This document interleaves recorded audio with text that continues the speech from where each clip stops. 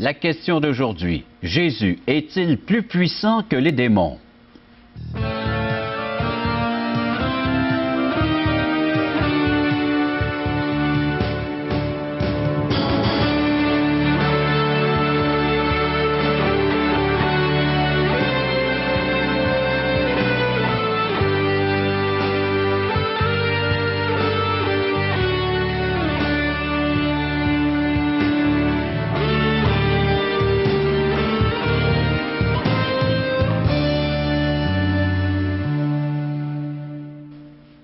Mes chers amis, toute une émission aujourd'hui. Nous allons répondre premièrement à cette question. Jésus est-il plus puissant que les démons? On va en parler des démons, du diable, le mal. On va également entendre Richard Ouellette nous interpréter Pèlerinage. Et nous vous invitons à nous faire part de vos commentaires, questions concernant l'émission d'aujourd'hui. Pour nous rejoindre, vous composez le numéro de téléphone suivant, 1-877-L'Espoir, 1-877-537-7647 pour nous rejoindre. Faites-nous part de vos commentaires. Notre invité, M. Jean-Pierre Cloutier. Bonjour, Réjean. Bienvenue à l'émission Parole Vivante, Jean-Pierre. C'est encore pour moi un plaisir d'être avec toi, encore aujourd'hui. Le thème d'aujourd'hui, Jésus plus puissant que les démons. Oui, monsieur. Le ravage qu'il y a dans notre société qui est occasionné, des fois on se demande comment ça se fait qu'il y a tellement de mal dans notre société. Tu sais, j'étais sensibilisé, j'enseigne dans une école primaire, puis on était sensibilisé au fait que les drogues commencent déjà à s'infiltrer dans les écoles primaires. C'est incroyable. Et des drogues qui font de plus en plus de dégâts. Ah, bien sûr. On dirait que le mal va toujours en s'accroissant. Et des fois, on se pose la question, d'où ça vient, ça? Pourquoi est-ce qu'il y a tant de mal? Mais la Bible est claire là-dessus. Tu sais, je veux dire, le diable, il existe. C'est un fait dans les Écritures. Les démons existent. Et leur but, c'est de détruire les hommes. La Bible dit, Jésus a dit du diable qu'il était meurtrier, menteur et meurtrier. Alors, il nous fait croire que, oui, prends-en de la drogue, tu vas voir, ça va être bon. Mais c'est pour te détruire. Et on a vu jusqu'où un individu peut se rendre là-dedans. Il n'y a pas juste la drogue, on pourrait penser à un tas de choses. Et Réjean, cette semaine, justement, à la télévision, on nous parlait des statistiques sur les méfaits du jeu. Tu sais, on parlait du casino. Les accrocheurs. Oui, c'est ça. Et on disait que peut-être l'Auto-Québec n'avait pas donné tous les détails sur les méfaits, parce que bien sûr, si on étalait tout, les gens auraient probablement peur de ce qui se passe avec ces phénomènes-là. Les gens s'accrochent à leur machine à sous. C'est incroyable. J'ai entendu, et moi, quand j'ai entendu ça, Réjean, en tout cas, je veux dire, les cheveux sont venus droit sur la tête. On m'a dit qu'il y a des gens assez âgés à part ça, qui vont au casino et qui se mettent une couche pour ne pas avoir à laisser leur machine pour aller aux toilettes, pour ne pas se faire voler leur place. C'est incroyable. Quand on pense à ce que ça produit, puis là, on nous disait justement que des gens se ruinent complètement, et puis il y en a plusieurs qui se suicident. Évidemment, là, on nous donnait des statistiques des gens suicidés sur place, mais on nous dit que c'est pas tout le monde qui se suicide dans le casino. Plusieurs rendus chez eux. Et des suicides collectifs. Des fois, ils vont entraîner avec eux leur épouse, les enfants. Des accidents. Désespoir. Exactement. Alors, il y a beaucoup de désespoir, mais il faudrait voir qu'au-delà de tout ça, derrière cela, il y a quelqu'un qui se cache. Il y a quelqu'un qui tire les ficelles. Le diable existe et il est menteur et meurtrier, Réjean. La Bible appelle le prince de ce monde. C'est ça. Celui qui gère cette humanité. Oui. Mais il y a une façon d'y remédier.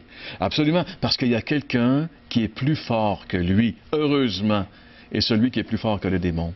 C'est nul autre que celui qui est notre idole, celui qui est notre héros, celui de qui on parle, le Seigneur Jésus-Christ. Celui qui a déjà remporté la victoire, chers amis, Absolument. sur tout ce mal. Absolument. Et vous pouvez vous acquérir, vous aussi, de cette personne de Jésus en lui faisant confiance. Nous allons en parler dans les prochaines minutes. Restez avec nous. Parole Vivante vous invite à participer à l'un des nombreux merveilleux déjeuners de l'Espoir. Ces déjeuners ont lieu dans plusieurs restaurants réputés de la région et vous sont offerts gratuitement. Venez entendre le témoignage d'une vie transformée par la puissance de Dieu. Pour connaître les détails concernant l'endroit, la date et l'heure pour votre région, composez le 1-877-537-7647 ou notre site web www.espoir.ca.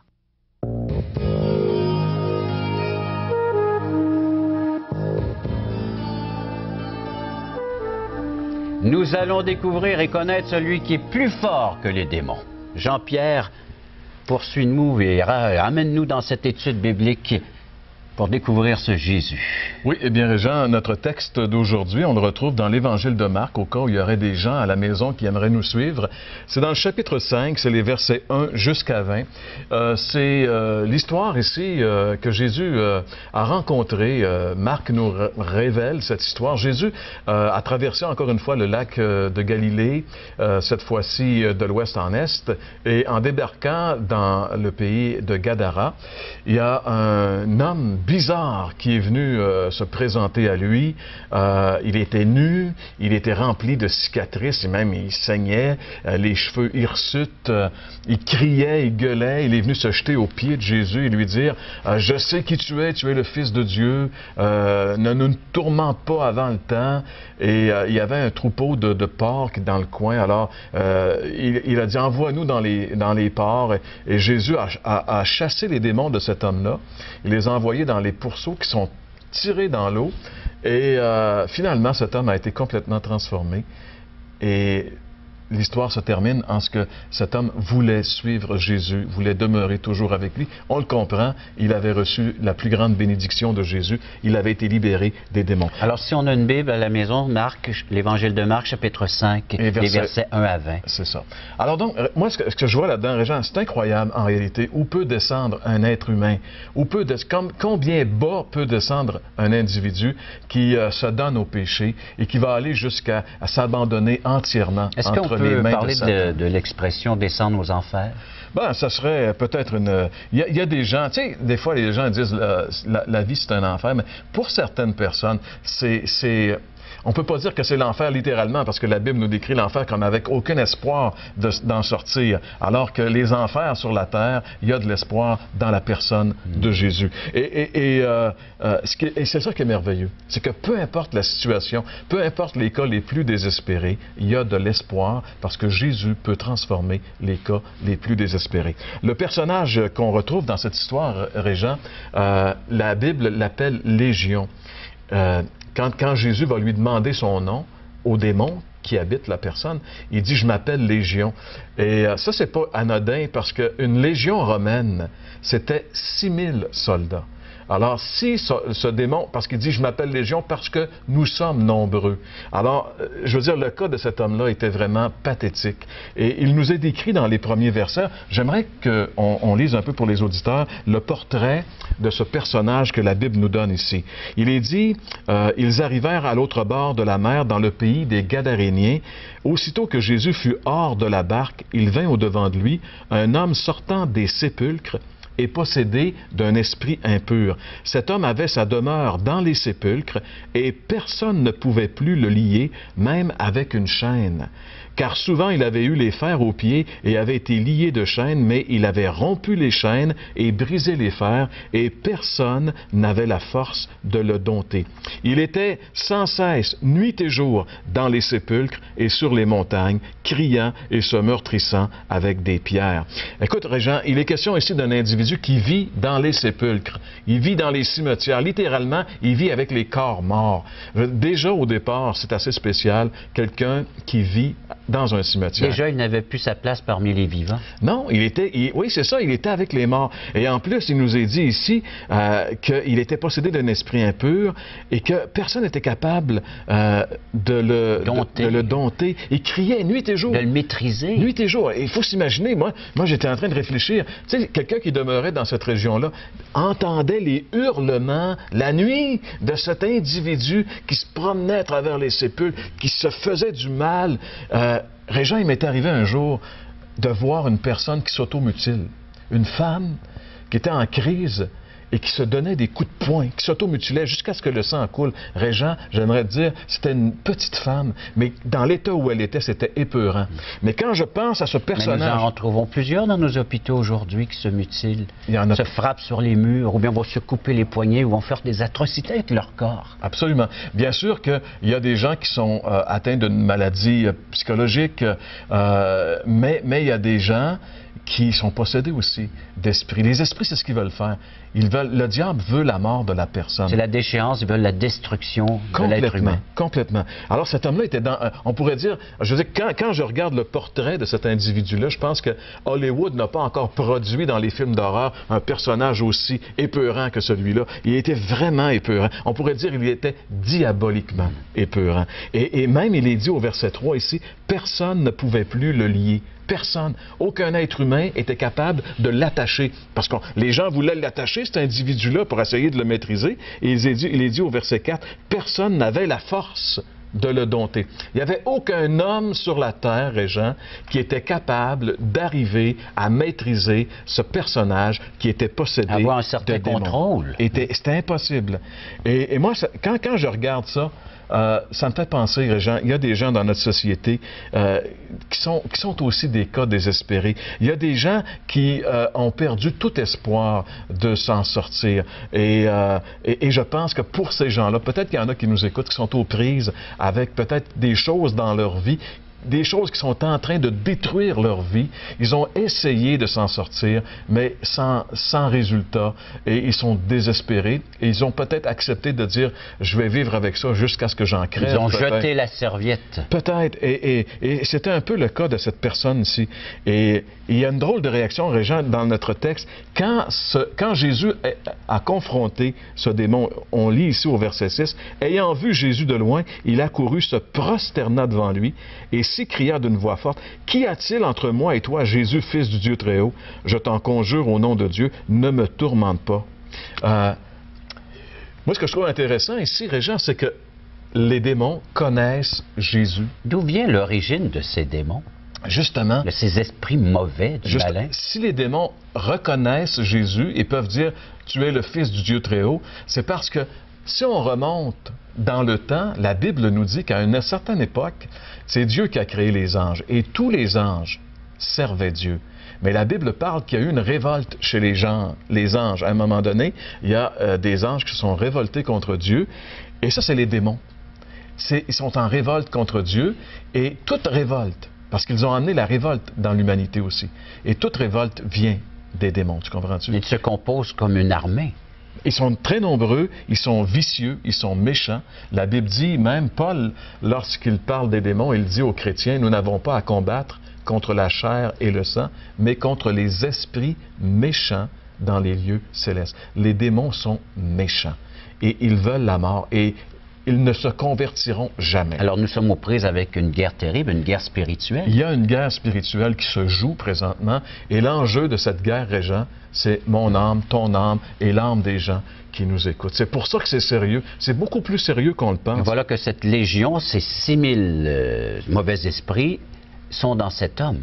C'est ça. Et quand ils voient Jésus, alors là, ils disent, ne me tourmente pas, parce qu'ils savent que Jésus est plus fort qu'eux. Ils savent que Jésus est le créateur des esprits. C'est ça qui est merveilleux. Moi, ce qui me rassure, c'est de savoir que Jésus est plus fort que le démon. Lui peut les contrôler, les maîtriser. Absolument. Et lorsqu'il a été confronté, Jésus a chassé les démons, la légion de démons qui habitait cet homme et qui rendait la vie méprisable à cet homme. Jésus a vu cet homme comme un pauvre individu possédé d'esprit démoniaque. Tu vois, Jésus est rempli de grâce, rempli de miséricorde, mais aussi rempli de puissance pour changer la situation. Alors, il va ordonner à ces démons de sortir. Ces démons-là vont sortir et cet homme va être enfin libéré. Il va être méconnaissable. Dans le verset 15 ici de ce chapitre, on lit, Réjean, les gens allèrent voir ce qui était arrivé, parce que bien sûr, cet événement-là s'est produit publiquement et ça a créé un remous. Les gens sont venus voir. Les bulletins de nouvelles en ont parlé. Absolument. Ils l'ont publié. Il est dit, ils vinrent auprès de Jésus et ils virent le démoniaque, celui qui avait eu la légion, vêtu et dans son bon sens. Et ils furent saisis de frayeur. Cet homme-là, dont personne n'était capable de mépriser, maintenant il est assis, donc il est complètement maîtrisé, il est vêtu, avant il était nu, et il est dans son bon sens. Et ce qui est plus étonnant, c'est qu'il est dit que les gens, quand ils ont vu cet homme-là, ils ont eu peur, ils ont été saisis de frayeur, parce qu'ils ont été confrontés à quelque chose de plus grand. Parce que jusqu'à maintenant, il avait accepté de vivre avec ce bonhomme-là. Tu comprends-tu? Il arrive dans nos vies des fois, et dans la vie des gens, où on a des situations insurmontables, et on décide de vivre avec, finalement. Et eux, ils avaient décidé, ils faisaient partie du paysage.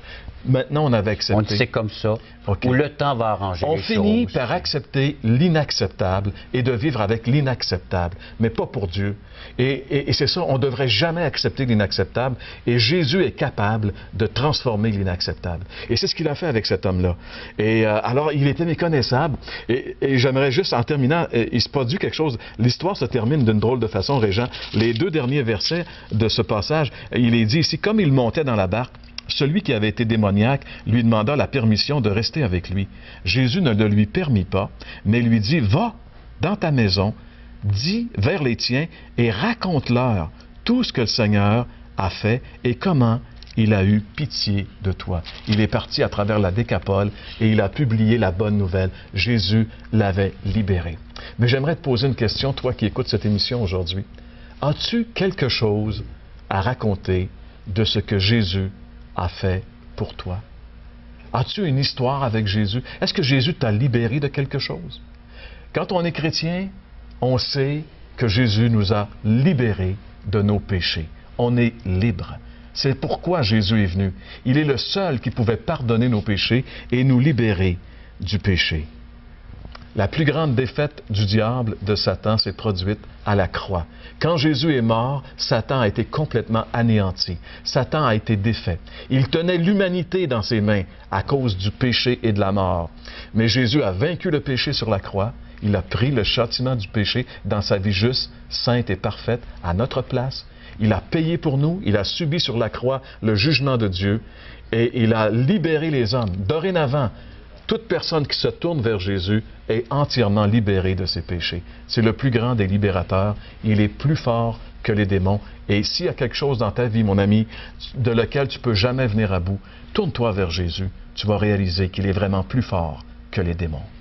Merci Jean-Pierre, que ce soit ton caractère, que ce soit un comportement qui nuit à ta vie, à la vie de ceux de ton entourage, tu peux aller vers Jésus-Christ et implorer sa délivrance, sa puissance, afin que lui te donne la victoire. On écoute Richard Ouellette nous interpréter Pèlerinage.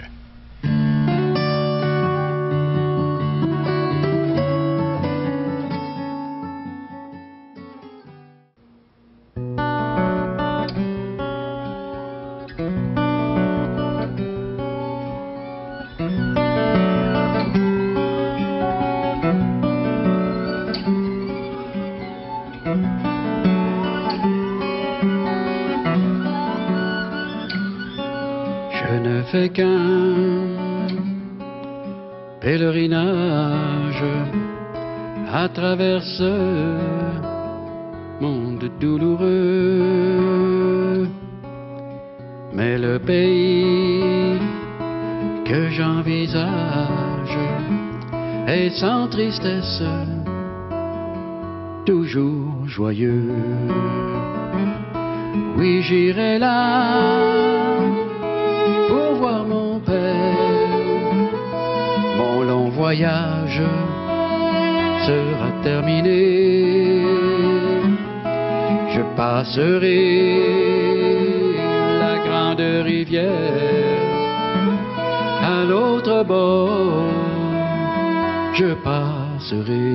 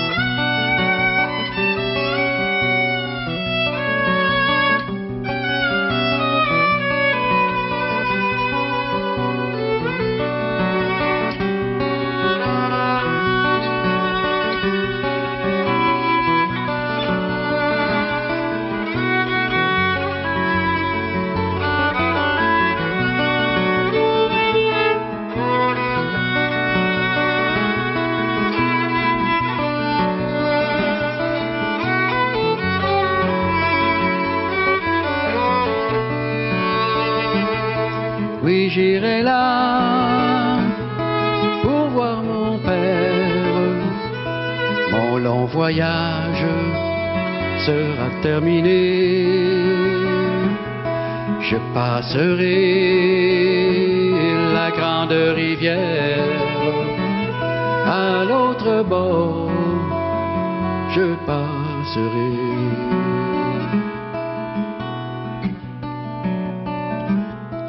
Mon corps sera couché paisible, je serai enfin libéré. Je lâcherai ma croix pénible, une couronne me sera donnée.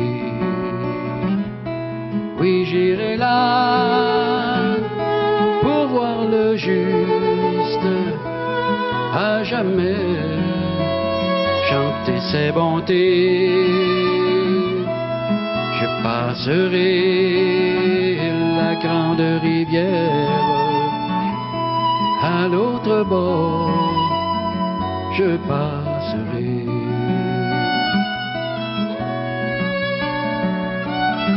Je passerai.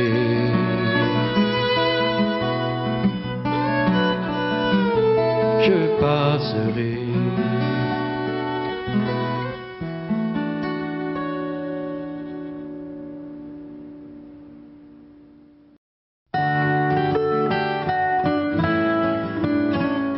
Afin de mieux connaître notre invité, M. Jean-Pierre Cloutier, nous allons lui allouer un temps afin qu'il puisse nous partager son témoignage. Jean-Pierre, tu nous enseignes la parole de Dieu, mais raconte-nous cette histoire d'amour entre toi et ce Dieu sauveur. Eh bien, Réjean, ça a commencé il y a presque 55 ans maintenant. Parce que quand je suis venu au monde, là, tu comprends-tu que là, mon histoire a commencé. Mais la première partie, parce que moi, je suis un peu comme l'histoire de l'humanité. Tu sais, l'histoire de l'humanité coupée en deux par Jésus, il y a les années avant Jésus-Christ et les années après. Bien, dans ma vie, moi, il y a toute une période avant Jésus-Christ puis une période après. Et je devrais dire qu'il y a 23 années avant Jésus-Christ. À l'âge de 23 ans, moi, je suis né dans la région ici, dans la région de Québec. Et à l'âge de 23 ans, mon métier, c'était animateur de radio, un peu comme toi, et très comme toi. Et je travaillais dans une station à Sorel à l'époque, et il y avait un de mes collègues, un annonceur, qui commençait à fréquenter une église évangélique. Moi, j'avais jamais entendu parler de ça. Et même, à 23 ans, ça faisait longtemps que j'avais délaissé la pratique religieuse, tu sais, dans les années 60-70. Et lui, il me parlait de Jésus, mais c'était comme nouveau, tu comprends-tu? Il m'en parlait pas comme j'en avais entendu parler dans la religion. Mais moi, je m'imaginais que je connaissais tout ça. Ben, c'est pas lui qui va me faire connaître Jésus. 23 ans, j'ai été élevé dans la religion dans les années 50. Tu sais, je veux dire, le catéchisme, puis tout. T'en avais bien entendu. Les curés étaient partout. Donc, je veux dire, moi, j'étais persuadé que, bon, Dieu, je connaissais ça de A à Z. Puis un jour, il me donnait un Nouveau Testament, puis il me dit de le lire, tu sais. Ça fait que, moi, j'étais à Sorel, j'avais pas de télévision, j'avais pas de... enfin, j'étais seul, je connaissais personne dans la ville, mais la seule chose que j'avais en abondance, c'était du temps. Hein? Alors, à ce moment-là, pour le combler, je me suis mis à lire le Nouveau Testament. Et là, je me suis rendu compte rapidement que ce que je croyais connaître, je ne le connaissais pas tant que ça. Et plus je lisais le Nouveau Testament, plus j'étais émerveillé par la personne de Jésus. Je le trouvais tellement extraordinaire, de la façon qu'il répondait aux dirigeants religieux de son temps, sa relation avec les gens, le bien qu'il faisait, mais aussi sa puissance de guérir les gens malades, tout ce qu'il faisait. Moi, la personne de Jésus commençait à m'éblouir. Et à un moment donné, parce que là, je vais aller rapidement, mais il s'est passé du temps, je suis allé dans l'église chrétienne, mon copain m'a amené là, et j'ai entendu un monsieur, le pasteur de l'église à l'époque, qui a cité un verset dans l'Évangile de Matthieu où Jésus était sur la croix et il dit « Mon Dieu, pourquoi m'as-tu abandonné? » Et là, le pasteur, il dit « Qui peut répondre à la question que Jésus pose? » Et moi, je trouvais l'intrigue bien. Là, tu sais, j'attendais de voir qui allait répondre, et puis personne ne répondait. Puis là, le pasteur a dit « Je vais vous dire pourquoi Jésus a crié ça. C'est parce qu'il a été abandonné à ma place. C'est parce qu'il était en train de porter mes péchés sur la croix et que Dieu l'a puni à ma place parce que Dieu a les yeux trop purs pour voir le péché. Il a puni son Fils. C'est pour ça que Jésus s'est écrié « Mon Dieu, pourquoi m'as-tu abandonné? » Ça m'a touché profondément. si bien que quelque temps après, alors que j'étais à la station de radio, j'étais en train de faire un cours biblique qui s'appelait « Ils ont rencontré le Christ ». C'était l'histoire des deux malfaiteurs et de Jésus sur la croix. Et là, c'est comme si j'avais vu Jésus qui mourait sur la croix, qui portait mes péchés. Et c'est comme si ses yeux me disaient « C'est pas assez, ça, Jean-Pierre, pour toi ». Et ce soir-là, Réjean, je te dis, mon cœur a éclaté. J'ai dit « Oui, Seigneur, c'est assez. Prends-les ma vie et fais de moi ce que tu veux ». Et ça se passait dans le mois d'octobre 1974. Et depuis ce jour-là, Jésus a pris ma vie en main. Et là, aujourd'hui, il m'a amené jusqu'ici dans ton studio de télévision. Jean-Pierre, il ne me reste plus qu'à me tourner vers les téléspectateurs puis à leur dire que vous aussi, vous pouvez bénéficier d'une telle rencontre.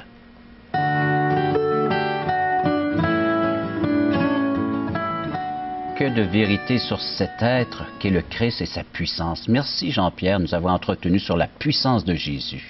On pourrait même dire, Réjean, sa toute puissance. Parce que quand il est remonté au ciel, il a dit aux siens, à ses disciples, « Tout pouvoir m'a été donné dans le ciel et sur la terre. » C'est lui le Tout-Puissant. Alors on peut vraiment se tourner avec confiance vers lui pour être secouru pour tous nos besoins, quels qu'ils soient.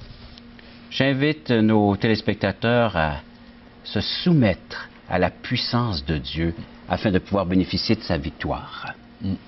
Écrivez-nous à 1-877-L'Espoir, 1-877-537-7647. Vous pouvez nous appeler, faire part de vos commentaires. Vous pouvez nous faire la demande de cette littérature qu'on offre tout à fait gratuitement. Questions fondamentales. Quelles sont nos origines? Le sens à la vie? Ça explique tout cela, basé sur les Saintes Écritures. Et également ce petit fascicule, aujourd'hui l'espoir, c'est Jésus seul. Nous vous l'offrons tout à fait gratuitement. Vous nous rejoignez également via Internet à espoir.ca. Des services tout à fait gratuits, une équipe mise à votre disposition pour recueillir vos commentaires, vos questions. Si vous voulez partager ce que vous vivez présentement, nous sommes prêts à être à votre écoute. Appelez, composez ce numéro, allez sur Internet, visitez notre site et par le fait même, nous allons pouvoir communiquer, correspondre ensemble. Mais le premier pas à faire, allez vers Jésus. Au revoir.